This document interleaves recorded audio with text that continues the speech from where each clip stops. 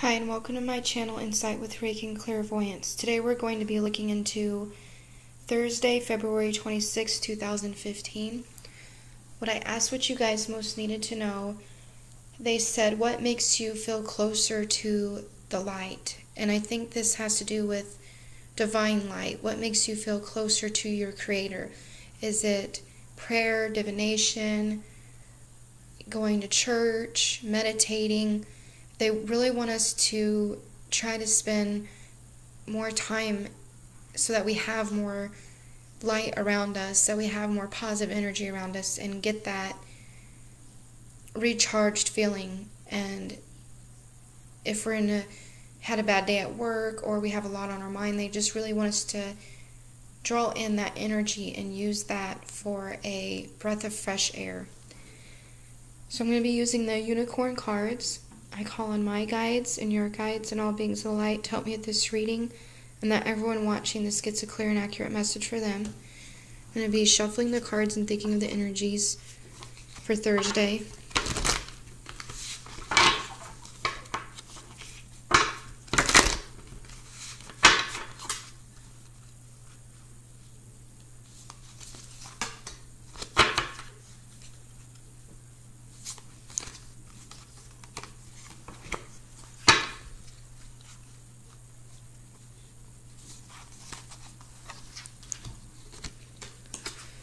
Okay, Pegasus, open your heart to love and joy.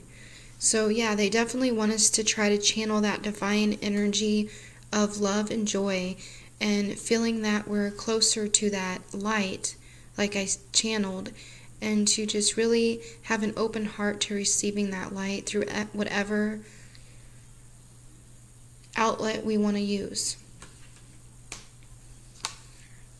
Archangel Michael, use the sword of truth to help the world. So he really wants us to focus on our own personal truth, to help others see that we're happy.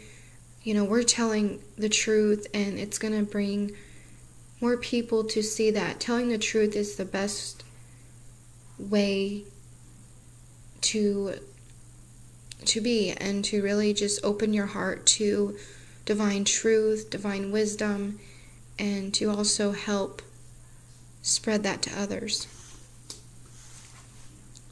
The silence.